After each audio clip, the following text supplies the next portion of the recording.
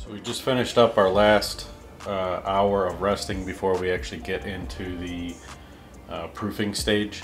So at this point it looks like we're going to do a little more folding, and then we're going to take it out and actually put it on the tabletop here, or bench top. So let's see what it looks like. Same as before, looks very, very similar. Yeah, looks good. So with this, we're going to do it a little differently. So before we were just folding the edge over into the middle. This time we're actually going to pick it up from the middle and let it fold in on itself and then place it back down. We're going to do this a few times and then we're going to put it on the tabletop here. So I'm going to wet my hands, and we're actually going to pick this up from the middle, like so. And then let it go back down on itself. And we're going to rotate 90 degrees and keep doing the same thing.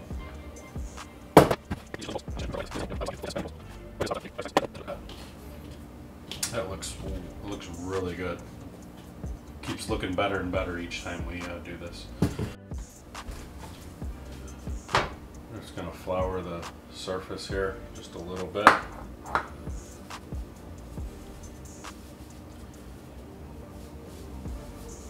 So, and then we're going to set this guy right on here.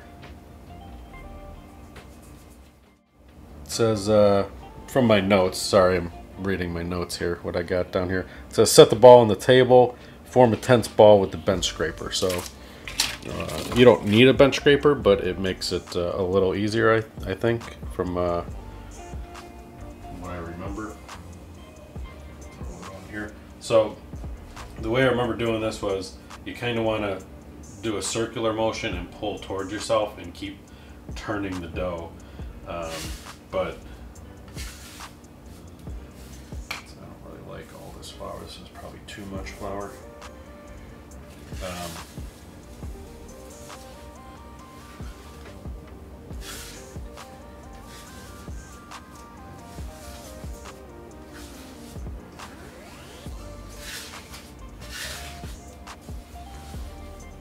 This is probably cringy for real bakers or bread people, what I'm doing.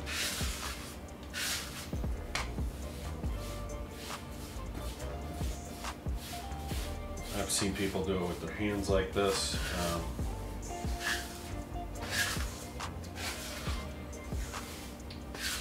This is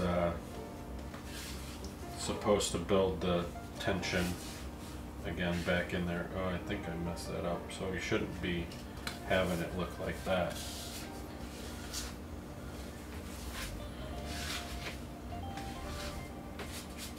think there was too much flour. But I can feel it coming around. We've kind of tucked the bottom all in nice and tight, and I can feel it getting more and more firm. You probably don't want to overdo this. I don't know what is under or overdoing it, but I feel like that's probably a good amount to stop at. It looks and feels really good. You can see it looks like a nice dough ball. It feels really good. It's not all wet anymore. It is dried up from this flour here. I'm gonna throw a little on top, like so. And then it says I'm going to cover it and rest it for 30 or 40 minutes. I'm going to use our same sheet that we had, towel. Okay, so that's good. I'm just going to lay this over this guy. And the towel, from what I understand, kind of just helps regulate the temperature as far as not letting cold air get onto it if you do have cold air, but also if there's gases coming out, it kind of helps keep it all contained. So that's it for now. We're going to come back in 30 or 40 minutes. It says it should have relaxed, and then I'm going to flour the proofing basket, which I can do right now actually. I'm just going to use this flour that I had left over and throw that in there.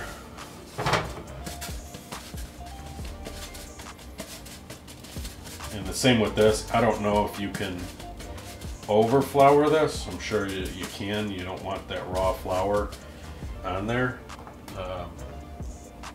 for when it's cooking. You really don't want the raw flour, but you can definitely under flour it where it'll stick to the whatever this thing's called, the liner. This is a Banneton. I think it's called Banneton. So I've had this since the beginning of the year when I started doing all this stuff. It's just got like a little elastic liner. You can just wash this with regular stuff. This is like I don't know, it's like bamboo or something like that. I'm not really sure. It's really lightweight. But anyway, Banneton, that's what this thing is, and this just helps with proofing and shaping your dough ball. You can get them in different shapes, like you can get square ones or oval, different size round ones. I just have a round one. So once it goes into here, we're going to let it rest for probably about 4 hours, and then we'll be ready to bake. So we'll be back in a half hour or so, check on the dough, and at that point we're really just going to put it in here. It looks like, yeah, looks like we're just going to put it in here and let it rest, and then we'll go from there. I don't think I'm missing anything else. Yeah, looks good to me. So hopefully that's right. Hopefully we're doing this right, and we'll check back in a few.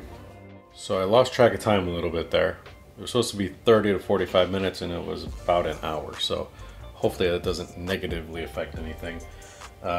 What I got in my notes here is that after it rested, it should be relaxed, and we're going to flour the proofing basket, which we already did, and then we're going to wrap this thing up like a present and then place it in the Banneton. So let's check it out and see what it looks like. And it does look relaxed. It looks nice.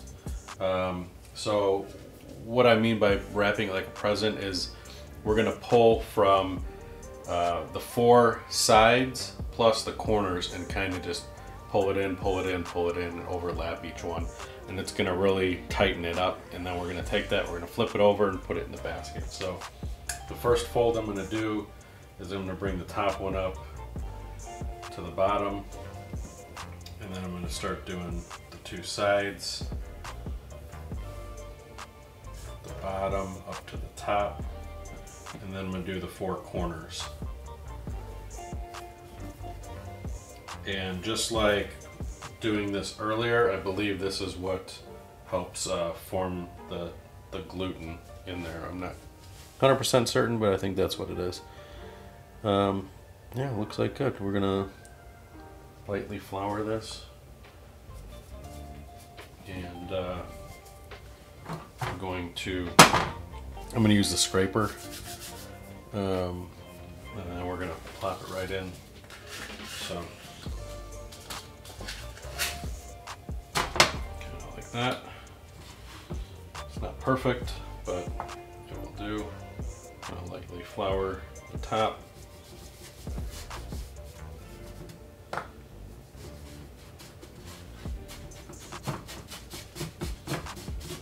Should be good. This is probably unnecessary, but I'm kind of tucking the bottom in to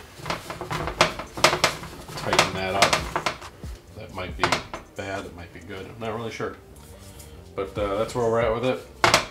So at this point it needs to rest like 3 to 5 hours. It really depends on the temperature and the activity of the dough. So I'm just going to kind of make a mental note of where we're at here. And then in a few hours we'll be able to throw it in the oven and make some bread.